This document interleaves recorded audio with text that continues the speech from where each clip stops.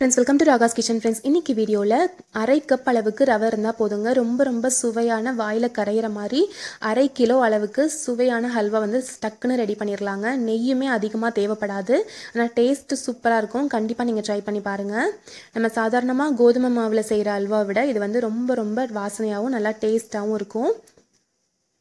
இந்த சூப்பரான சுலபமான டேஸ்டியான ஹல்வா செய்கிறது ரொம்ப சுலபமும் கூட. இதை செய்கிறதுக்கு இப்போ வந்துட்டு நம்ம ஒரு பவுல் எடுத்துக்கலாங்க. இதில் அரை கப் அளவுக்கு ரவை சேர்த்துக்கலாம். இது வந்து கிட்டத்தட்ட 100 கிராம் அளவுக்கு இருக்குங்க. அரை கப் அளவுக்கு வெள்ளை ரவை நம்ம இப்போ இந்த பவுலில் போட்டிருக்கோம். இப்போ இது கூட 1.5 கப் அளவுக்கு தண்ணி சேர்க்க போகிறேன். அதாவது எவ்வளோ வந்துட்டு நீங்கள் ரவை சேர்த்திங்களோ அதில் 3 மடங்கு அளவுக்கு தண்ணி ஊற்றிக்கோங்க. தண்ணி ஊற்றி நல்லா ஒரு தடவை நல்லா கலந்து விட்டுருங்க. கலந்து விட்டுட்டு இதை வந்து இப்போ ஒரு தட்டு போட்டு மூடி வச்சிடலாங்க. இது ஒரு கிட்டத்தட்ட 2லேருந்து 3 மணி நேரம் நல்லா ஊறட்டும். ரவை நல்லா ஊறினா தான் நம்மளுக்கு வந்து பால் நல்லா கிடைக்கும். இப்போ ஒரு 3 மணி நேரம் நான் வந்துட்டு இப்போ ஊற வைக்கிறேங்க. இப்போ 3 மணி நேரம் கிட்ட ஆயிடுச்சு. இப்போ ரவையும் நல்லா ஊறியிருக்கு. கையில் எடுத்து இந்த மாதிரி நல்லா பிசைஞ்சு விட்டுக்கோங்க. இப்போ ஒரு பவுல் எடுத்துக்கலாங்க. இதில் இந்த மாதிரி ஒரு வடிகட்டி வச்சுட்டு அதுக்கு மேலே ஒரு க்ளீனான ஒரு காட்டன் துணி போட்டுக்கலாம். இப்போ நம்ம ரவையை வந்து கரைச்சி வச்சுருக்கோம் பார்த்தீங்களா? இந்த கரைச்சி வச்சுருக்க ரவையை வந்து இதில் ஊற்றிடலாம். நம்ம பால் மட்டும் வடிகட்டி எடுக்க போகிறோம். இப்போ ஃபுல்லாகவே ஊற்றிட்டு லைட்டாக கையில் வச்சு இப்படி தேய்ச்சி விட்டிங்கனாலே போதுங்க. பால் எல்லாமே இறங்கிரும். ஒரு ஸ்பூன் வச்சு கூட நீங்கள் இந்த மாதிரி நல்லா கலந்து விட்டுக்கலாம். இப்போ இது கூடவே எக்ஸ்ட்ராவாக நான் வந்துட்டு இன்னும் ஒரு கப் அளவுக்கு தண்ணி ஊற்றிக்கிறேன். தண்ணி ஊற்றி நல்லா கலந்து விட்டுக்கிறேங்க. இப்போ இந்த ரவையும் தண்ணியும் சேர்ந்து நல்லா வந்து பால் எல்லாமே கீழே இறங்கிருச்சு.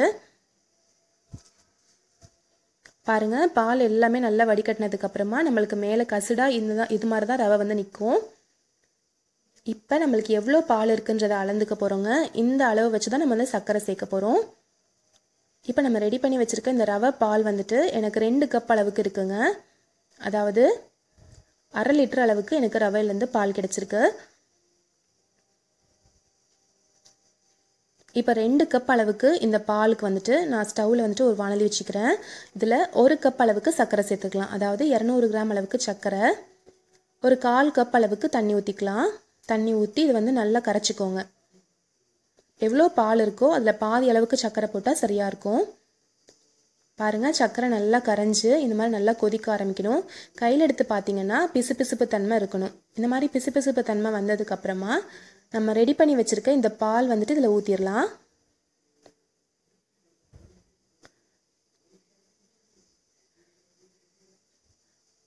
ஒரு 2லேருந்து 3 நிமிஷத்துலேயே பார்த்தீங்க அப்படின்னா ஒரு மீடியம் ஃப்ளேமில் வச்சு பார்க்குறப்போ இது வந்து ஒரு லைட்டான ஒரு ஜெல் கன்சிஸ்டன்சிக்கு வந்துடுங்க.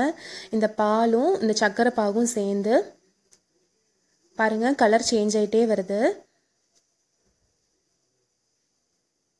இப்போ பாருங்கள், நம்ம கிட்டத்தட்ட ஒரு ஜெல் கன்சிஸ்டன்சிக்கு வருது. இந்த டைமில் நம்ம வந்துட்டு கேரமல் ரெடி பண்ணிக்கலாம். அதுக்கு ஒரு சின்ன வாணலியில் 2 டேபிள் ஸ்பூன் அளவுக்கு சர்க்கரை போட்டு ஒரு மீடியம் ஃப்ளேமில் வச்சு தண்ணி எதுவும் ஊற்றாமல் இதை அப்படியே கரைச்சி விட்டுக்கிட்டே வரணுங்க. அப்போ இதோட கலர் வந்துட்டு கொஞ்சம் திக்கான ஒரு ப்ரௌன் கலராக மாறிடும்.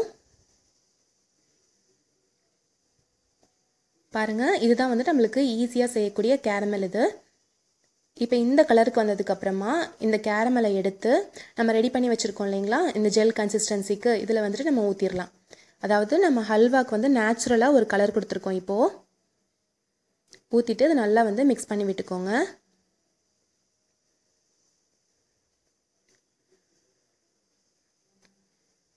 இந்த ஹல்வா செய்கிறதுக்கு மொத்தமாக கிட்டத்தட்ட எப்படியும் 30லேருந்து ஒரு 35 நிமிஷம் ஆகுங்க.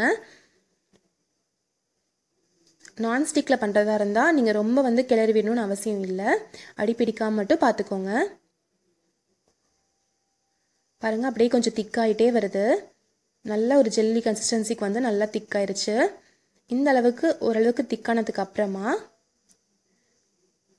பாருங்கள், நான் இப்போ எடுத்து காமிக்கிறேன். பாருங்கள், இந்த அளவுக்கு திக்கானதுக்கு அப்புறமா இதில் ஒரு 2 டேபிள் ஸ்பூன் அளவுக்கு நெய் சேர்த்துக்கலாம். 2 டேபிள் ஸ்பூன் நெய் விட்டு நல்லா வந்து கலந்து விட்டுக்கோங்க.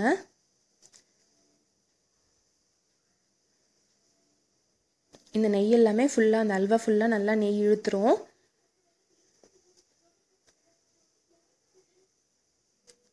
இப்போ பாருங்கள் நெய் ஃபுல்லாக இழுத்துட்டு இன்னும் கொஞ்சம் திக்காக இருக்குது, உங்களுக்கு பார்த்தாவே தெரியும். இப்போ நம்ம தள்ளி விடுறப்போ கொஞ்சம் திக்காக இருக்கிறது தெரியுது இல்லைங்களா? இந்த ஸ்டேஜ் வரைக்கும் நல்லா கலந்து விட்டுக்கோங்க. இப்போ நான் இன்னொரு டேபிள் ஸ்பூன் அளவுக்கு நெய் விட்டுக்கிறேன்.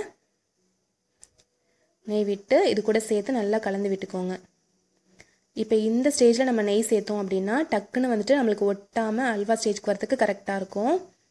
பாருங்கள், இப்போ இந்த நெய் நல்லா கரைஞ்சி நல்லா கொஞ்சம் எல்லாமே சேர்ந்து வந்துருச்சு. இப்போ இந்த அளவுக்கு நல்லா திக்கானதும் இதில் வந்துட்டு ஒரு 1/4 டீஸ்பூன் அளவுக்கு ஏலக்காய் தூள் சேர்த்து நல்லா மிக்ஸ் பண்ணிக்கலாம். இன்னும் ஒரு 3லேருந்து 4 நிமிஷம் தாங்க, டக்குன்னு நம்மளுக்கு ஹல்வா ரெடி ஆயிரும். இப்போ பாருங்கள் நல்லா திக்காக வந்துருச்சு. இப்போ பேன்லேருந்து ஒட்டாமையும் வர ஆரம்பிச்சிருச்சு. இப்போ இந்த ஸ்டேஜில் ஒரு 2 டீஸ்பூன் அளவுக்கு நெய்யில் கொஞ்சமாக முந்திரி பருப்பு வறுத்து வச்சுருக்கேங்க, அதை சேர்த்து நம்ம நல்லா மிக்ஸ் பண்ணிக்கலாம். இதுதான் நம்ம கடைசியாக சேர்க்குற நெய். இதுக்கு மொத்தமாக வந்துட்டு 4 ஸ்பூன் அளவுக்கு நான் நெய் சேர்த்துருக்கேன். இப்போ பாருங்கள் பேன்லேருந்து ஒட்டாமல் நல்லா அப்படியே வருது பாருங்கள். ரொம்ப சுலபமாக டக்குன்னு சுவையான இந்த ஹல்வா செஞ்சிடலாங்க. செய்கிறது ரொம்ப சுலபம். அதே மாதிரி ஒரு 1/2 கப் ரவை இருந்தாலே போதுங்க, நம்ம வந்துட்டு கிட்டத்தட்ட ஒரு 1/2 கிலோ அளவுக்கு ஹல்வா ரெடி பண்ணியிருக்கோம். கண்டிப்பாக நீங்கள் இதே மெத்தடில் இதே மாதிரி ட்ரை பண்ணி பாருங்கள். ஒட்டாமல் சுவையான இந்த ஹல்வா ட்ரை பண்ணி பார்த்துட்டு எப்படி வந்துச்சுன்னு சொல்லுங்கள் ஃப்ரெண்ட்ஸ். இதை வந்து சூடு ஆறுனதுக்கு அப்புறமா ஒரு பாக்ஸில் போட்டு வச்சிங்க அப்படின்னா கிட்டத்தட்ட ஒரு 4லேருந்து 5 நாள் வரைக்குமே நல்லா இருக்குங்க கெடாமல். சுவையான இந்த ஹல்வா ட்ரை பண்ணி பார்த்துட்டு எப்படி வந்துச்சுன்றது சொல்லுங்கள். இந்த ரெசிபி பிடிச்சிருந்துச்சுன்னா லைக் பண்ணுங்கள்.